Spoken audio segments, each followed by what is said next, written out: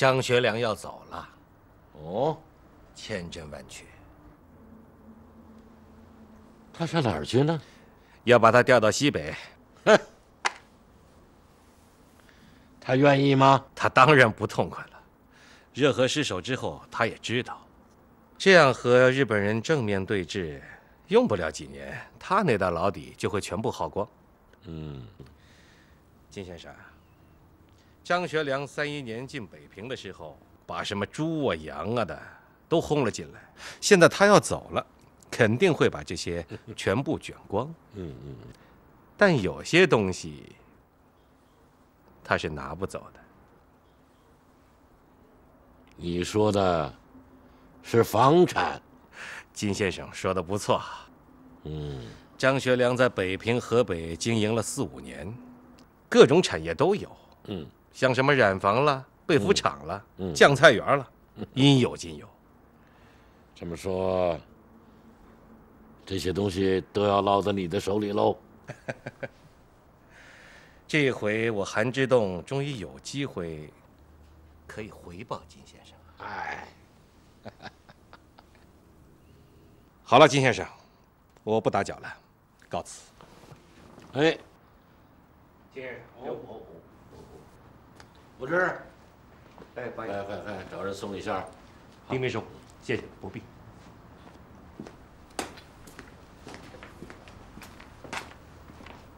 我这儿，八爷，知道这个韩之洞干什么来了？不知道。这个韩之洞，他惦记着张学良那点破烂了，真没出息。他根本不知道什么是要紧的。您是说公债？哎，对喽，公债。什么交通公债啊，那都是有背景的。张学良一撤，那些公债就要泡汤。我这儿，我们要尽快动手啊！我明白了，八爷。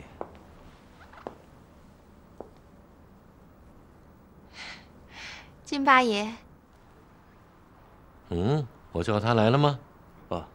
陈小姐来了一会儿了，一直在等您，说找您有事。金八爷，我是不是太冒昧了？您看您这么多的事情，我就突然到您面前来，您不会生气吧？陈小姐，你今天很漂亮啊！谢谢八爷的夸奖。找我有什么事儿？哎，有什么事儿说嘛？有个孩子，我想收她做干闺女。如果八爷肯赏这个面子的话，我一定会感激不尽的。这个孩子八爷见过。是吗？这是什么孩子？是个乡下丫头，岁数不大。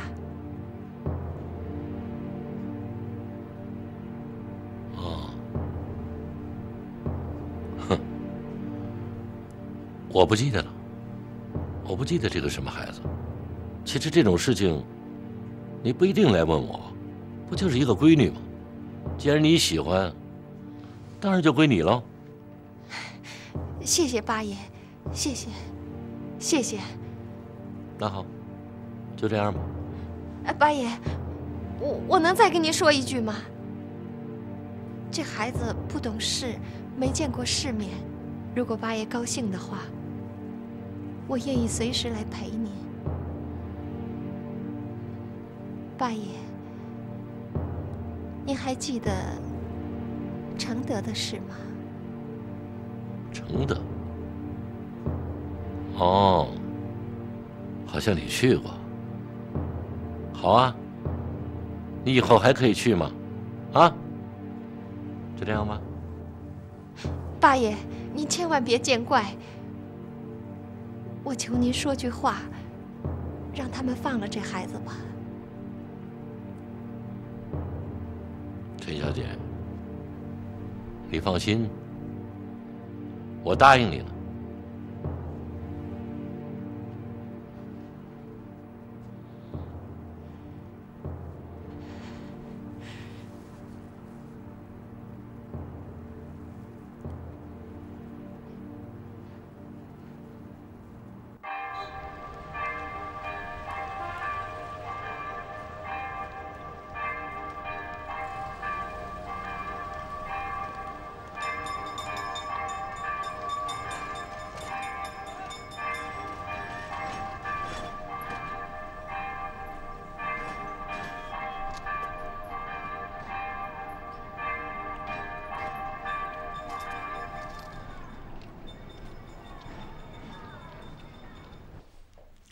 怎么样，四爷？还满意吧？那我得照照镜子。您照照。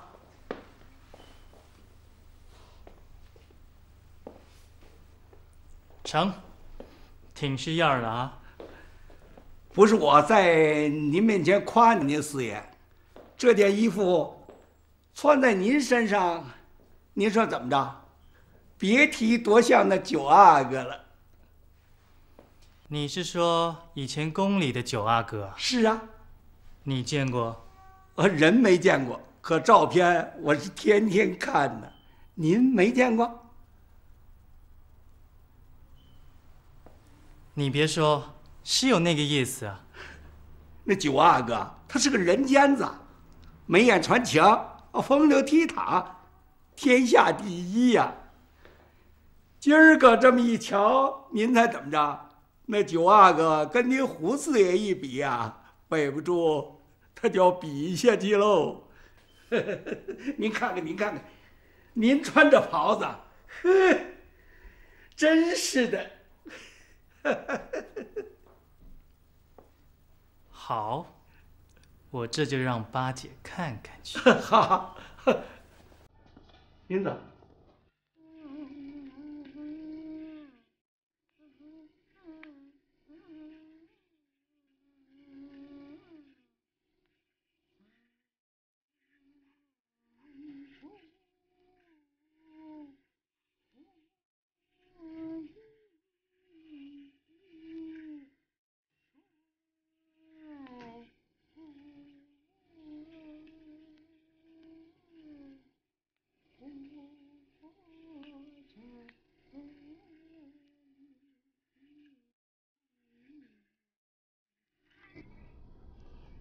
你有什么话就说吧。我是有话要说。不，我看我还是不要说，我怕说了你会蔑视我。不会的，你说吧。瑞丽，你愿意听我说？在这儿等着。好嘞。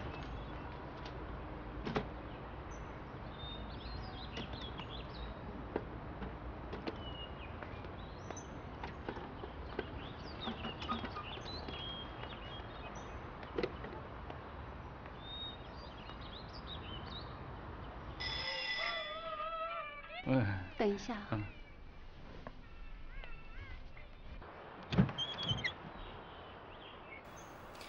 是你？对，是我。你来干什么？我呀，自然是找人呢。怎么着？我能不能进去？哎，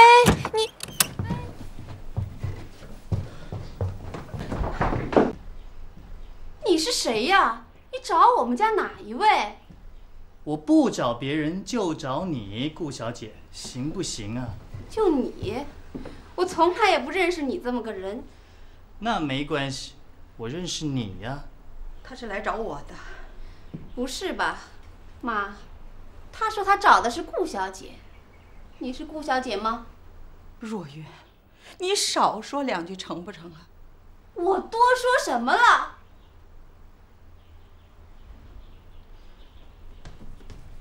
你有事儿吗？要不你先回去，等会儿我去找你。妈，你怎么能在我面前这样？简直是丢人！哎呦，大小姐，你就这么跟你妈说话呀？啊，你家老头子是怎么教你的？你懂人事吗你？我懂人事儿，你呢？你简直不是人！我不是人，你让你妈说说。小祖宗哎！别再说了，我求求你们了，我求求你们。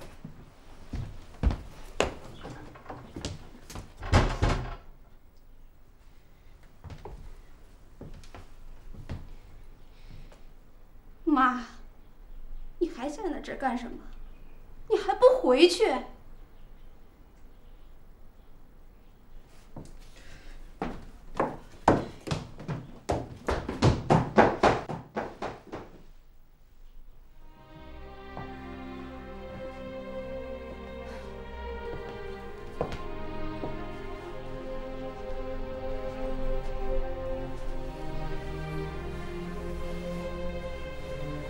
若云，如果你心情不好的话，那我就告辞了。不，你做你的。哎，张先生，你刚才不是有话要对我说吗？若云，什么？我真的要说喽。你说吧。我爱你。你根本就不知道我这些日子是怎么过的。哦，我一天天的在地狱中煎熬，我太痛苦了。我甚至于不知道我应该怎么样的活下去。我强迫自己，对自己说，不要再想你。你知道吗？这些日子我没有来，我就是想把你忘记。对自己说，忘掉他吧，既然他不爱你。可是我做不到啊！我实在是做不到啊！一个 doctor， 一个周游过世界的男人，我居然没有办法控制自己的情绪。我恨自己，我恨我自己的无能。Oh my god！ 你不要这么说。不，这都是我心里的话，我非说不可。我没有办法压抑着自己，当个行尸走肉，我做不到。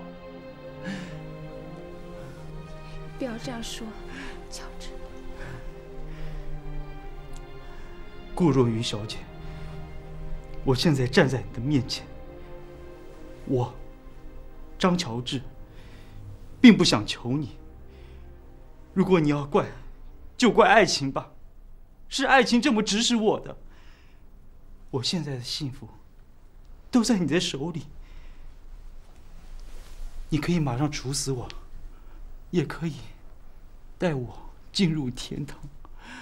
哦，我的爱，哦，我的爱，哦，乔治，你听我说，我不知道该怎么说。不，我心里很慌，很难过。你什么都不要说，我明白你，我也理解你。反正我的心是爱你的，你好好的想一想。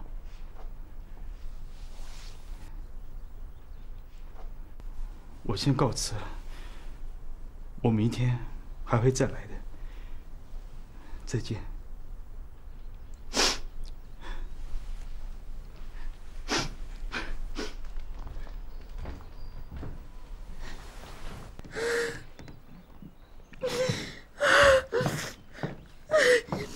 妈。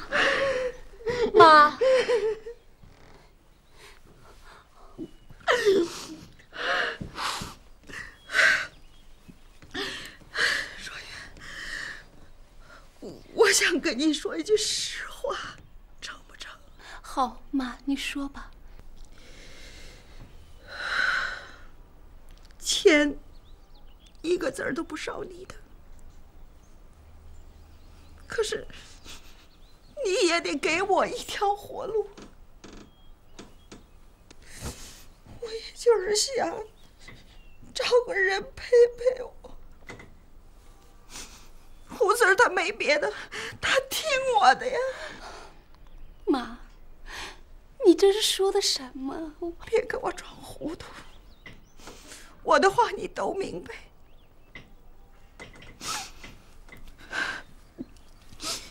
你要是想跟那个姓张的博士结婚就结婚吧，只要他对你好，我也就省心了。不管怎么说，你也是我生出来的呀，我是你妈呀，若云。妈，你别这样。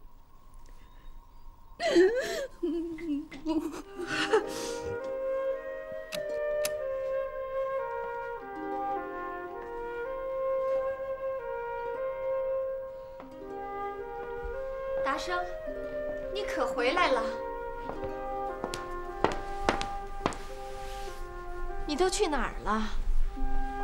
看你累的，怎么不说话呀？没什么可说的，我没找着他。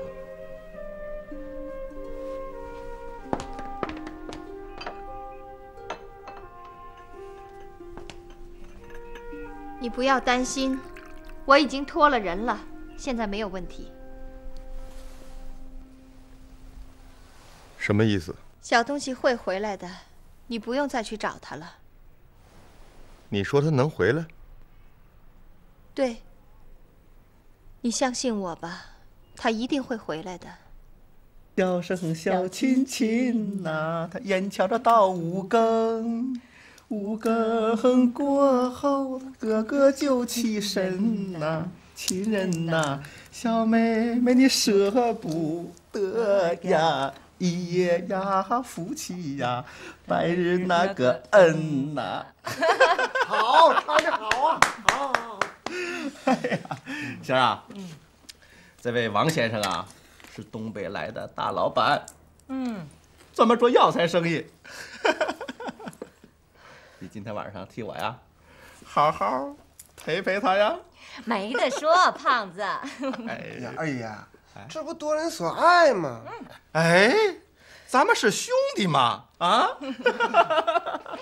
没问题吧，贤儿？没问题。你看看我们贤儿。二爷，二爷，真对不住您，我要找三姑娘说句话。哎呀，去吧，贤儿，快回来啊！得，二位爷慢慢吃，慢慢喝啊。等你啊，贤儿。哎，三姑娘。找我有什么事儿？你家瘸子他又来了。懂得疼人呐。来了也白搭，我这今儿还没开张呢，一个大子儿都没有。他让你快回家。回家找饿死去啊！这大人能扛，孩子可扛不住。哎，你跟他说，我这会儿有课，走不开。我跟他说了，他不走啊。那你叫他进来，我跟他说。我让他进来，他也不进来。他说嫌寒碜。寒碜？他装他妈什么孙子呀他？啊？自己的娘们儿都养不起，那活王八也当了那么些年了，这会儿又挂不住了。哼，活该，甭理他。三姑娘，犯上这话，我可逮到了啊！去啊！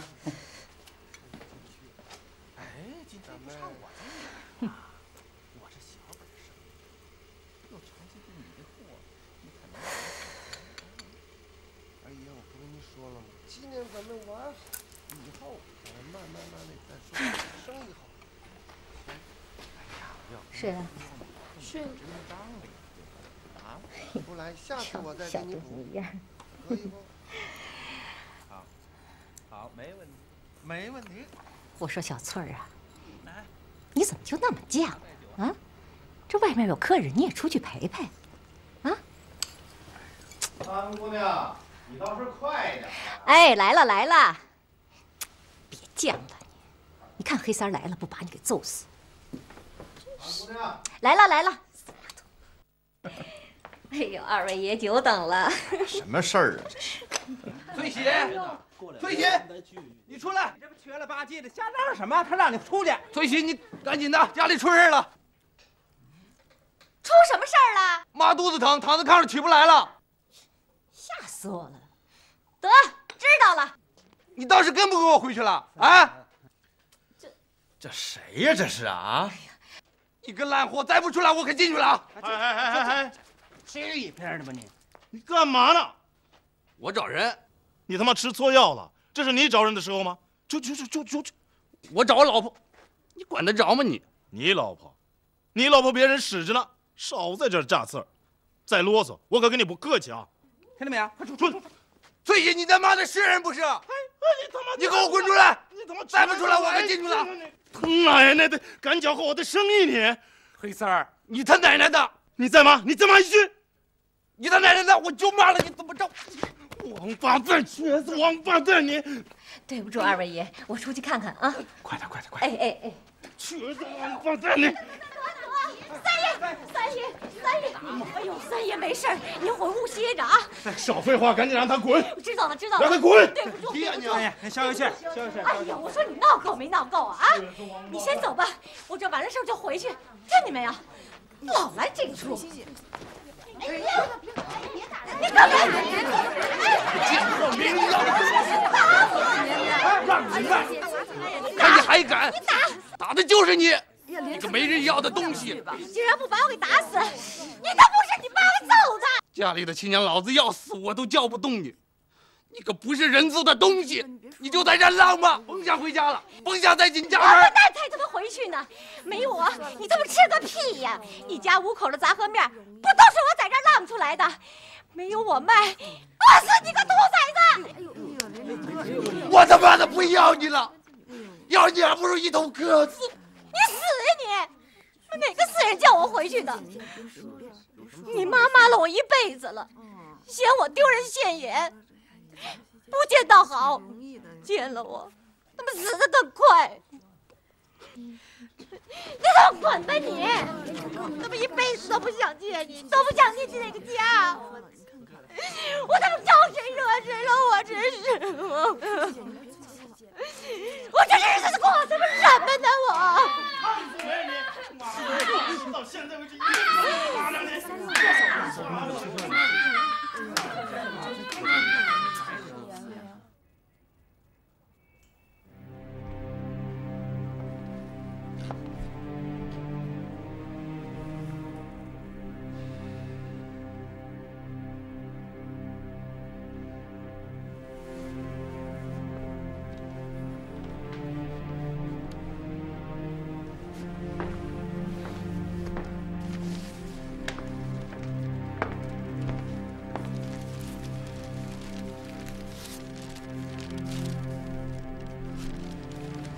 他们有没有告诉你什么时候把他给送了？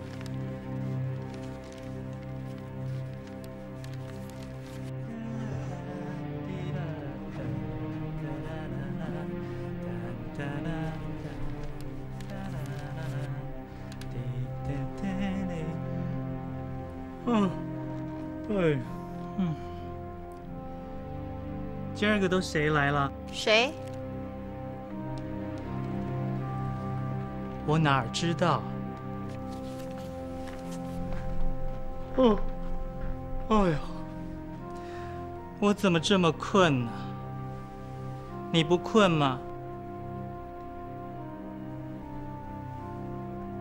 你问谁呀？哟，我说呢，我想起来了，我见过你。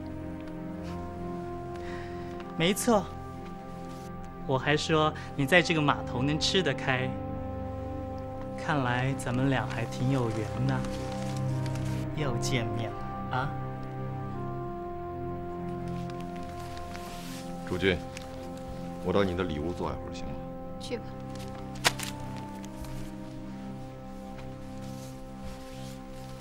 你先坐。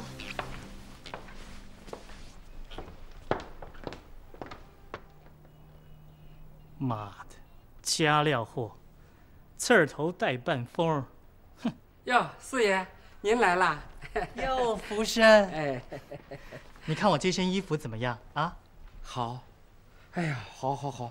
哎，我跟你说呀，这缎子还是印度的呢。啊？是吗？我瞅瞅。哎呀，太好了，太漂亮了，让我摸摸。哎呀，四爷呀，您这身材穿这身衣裳，叫我说呀，穿这身比哪身都强。回头八奶奶要是瞅见了，那还不得？甭跟我提那个老妖精啊！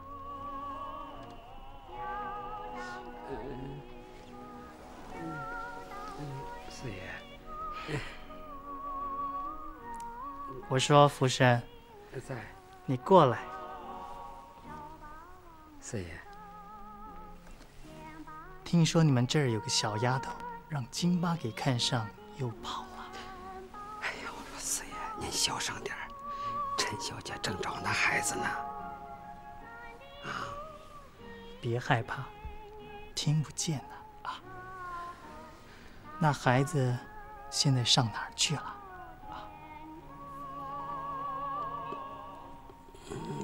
说呀。黑色儿的包呀出去了。哟。啊？好泽子。四爷，这跟我可没关系。他卖到哪儿去，那我是一个子儿也得不着。您说是不是啊，四爷？反正你不够意思。我怎么了？你要够意思的话，咱们现在就走。走上哪儿去啊？你说上哪儿去啊？你带我到那个黑山那儿瞧瞧去。我倒要看看金爸的眼力。哎，四爷，四爷，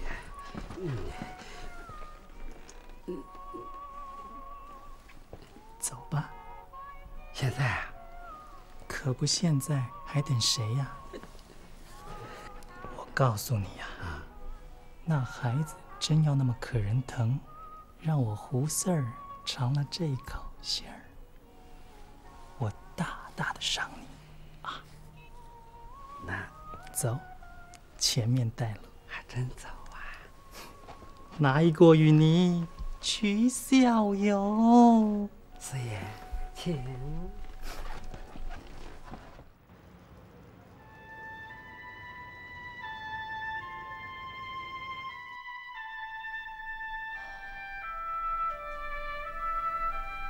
我想，他快回来了，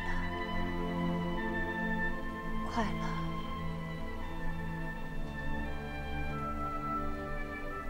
你在看什么？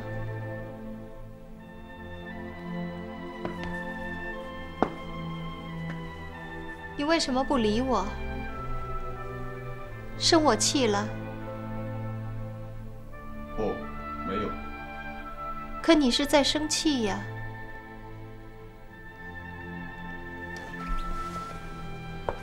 难道你高兴得起来吗？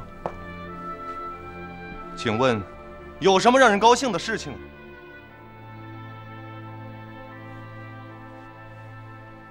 我的心像块石头，压得我透不过气来，太沉重了，太黑暗了，这简直让人无法忍受。我诅咒这个不公平的世界，诅咒这些乌龟王八蛋。骂是没有用的。我知道，我这是按耐不住了。他们是些禽兽，简直不配活在这个世上，他们应该去死。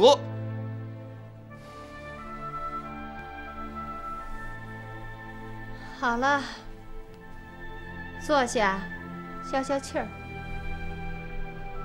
诸君，难道你没有听到我说的这些吗？怎么会呢？我当然听见了。那你怎么还能够这样平静呢？我见得太多了。要都像你这样，我早就气死了。可惜我不是你，我要是和这群腐烂发臭的东西在一起，我一天都受不了。你能把他们怎么样呢？他们不是活得很好吗？我希望平地一声炸雷，把这群盘踞在地面上的魑魅魍魉击个稀巴烂，十日皆丧，于吉汝皆亡。好吧。那我们就等着你的炸雷。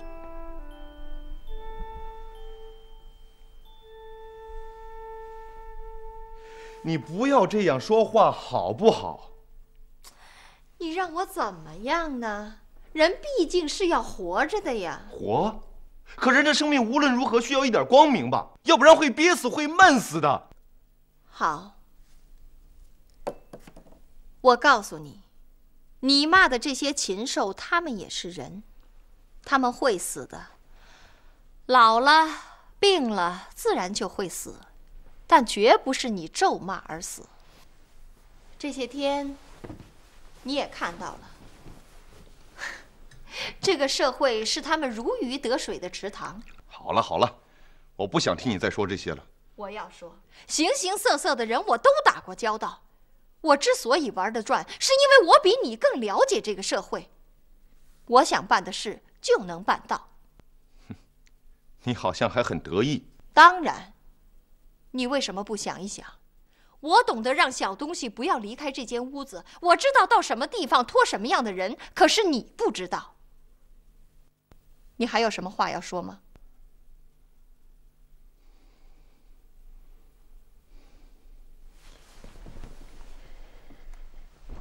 你要到什么地方去？你在这儿等着吧，我还是想去找找他。我不是跟你说过了吗？我已经和人疏通过了，他会回来的，你不用到处乱跑。可说实话，你那些场面上的朋友，我信不过他们。你信得过也罢，信不过也罢，小东西一定会回来的，他会回来的。可他人呢？人在哪儿啊？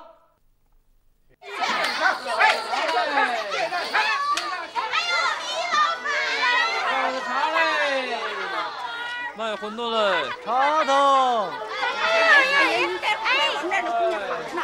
二爷，来呀，二爷，我们饱和下去可是好地方呀。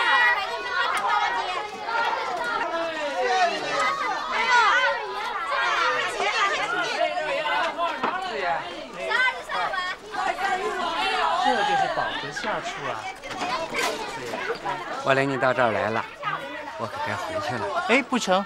你得陪着我，你不能走啊！可我的爷爷，那饭店的活多着呢，我得回去忙活去啊。你不是托了别人了吗？啊？是那个，咱们到这儿来，谁都不知道，回头不把奶奶知道了，我怎么向她交代呀？哎呀，没你的事儿，是我自个儿来的啊。那我就陪陪你，一会儿就走。我也待不长，进去。钱四爷，二爷请进，快请进，快请进。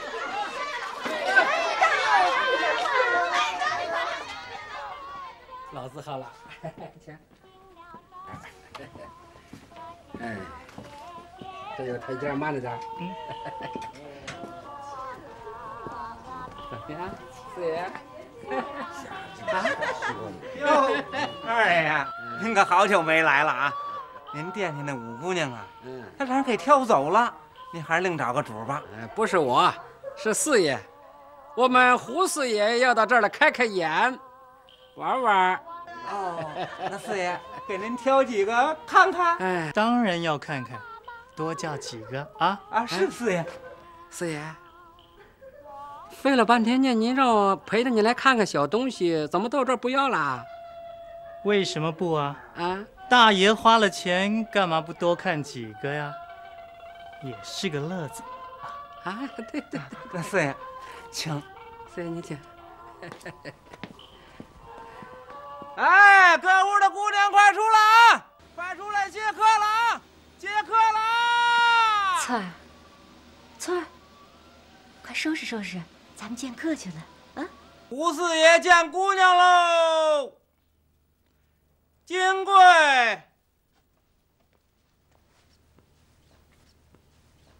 师爷您好。老倭瓜了。海棠，师爷你好。哎呦，简直是朵狗尾巴花嘛！宝兰，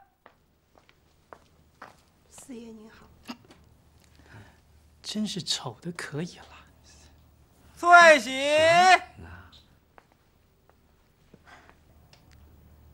四爷。哟，这个劲头不小啊。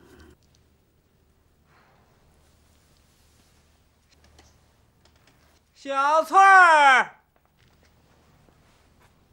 四爷，就是他，就是这孩子，就是他呀。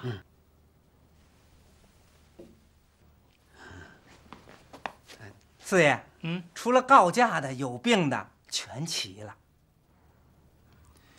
翠喜、小翠，这是姐俩，是姐俩。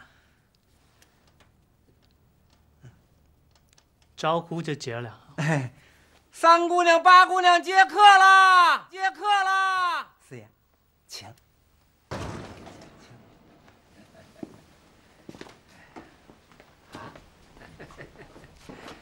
哟，这屋子好大的味儿啊！四爷，您坐。啊。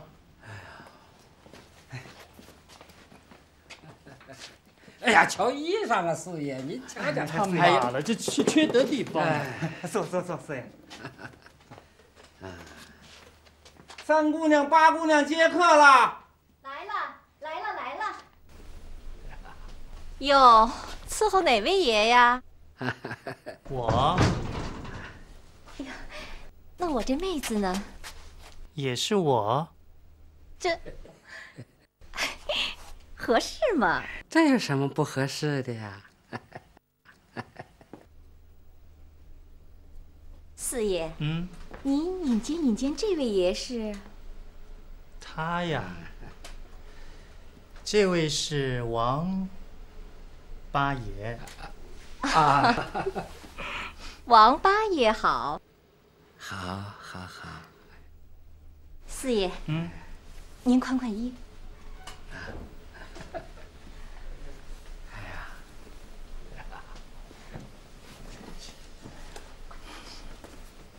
四爷，这屋子热，把这坎肩也脱了吧。哎，不，我那地方怕招风啊。哎，小东西，快去拿瓜子啊！快去。四爷，您得多担待，这孩子还是个雏，刚出来混室友没2天，不懂事儿。来。我可得好好的瞧瞧你啊！还真是怪不错的，难怪金巴会看上他了。还认不认识我呀？磨成灰我也认识你。瞧这孩子啊，到这才3天，嘴皮子就学得这么硬了。这孩子啊，头是头，脑是脑的。穿上几件好衣服，不用别人，就叫我胡四儿啊，给他出个衣服样儿，再带着他到马场俱乐部溜达。这码头不出3天，他准吃开了。那感情好啊！那您得问他有没有这么大的福气呀？是你把金八爷打了吗？啊？四爷跟你说话呢，傻丫头。瞧瞧，这块木头。奇怪了，这么一点的小东西，怎么敢把金八爷给打了？要不说这庄稼人这一辈子没出息呢，天生的那么一股子邪性劲儿。您想啊，金八爷看上他了，那这不是运气来了吗？是不是啊？那吃喝玩乐穿，那不要什么有什么吗？他妈，你说他，啊，这孩子偏偏让人一心守着黄花闺女，贵贱他算是不卖了你，哎，你爸爸是银行大经理还是开金矿的啊？那大洋钱来了，他往外推，你说这不是庄稼人的邪性劲儿？你说，八爷，视而不死，适才不散，他这都是该着，该他呀。没这份财气，妈的，这下玩完了吧？啊，这码头你还想他妈待得住啊？我要他妈有这么一个闺女，我不他妈揍扁了他，我宰了他，我他妈活剥了他，我真他妈点没油的福禄，这他妈洋碗懂吗？傻蛋！福生啊，你这是干什么呀？啊？我他妈越说越生气，我替这他妈换长孩子别扭的慌我。你到这边来。啊？怎么了？要说什么呀？来，我过来了。你要说什么呀？哎，混蛋！他妈孩子！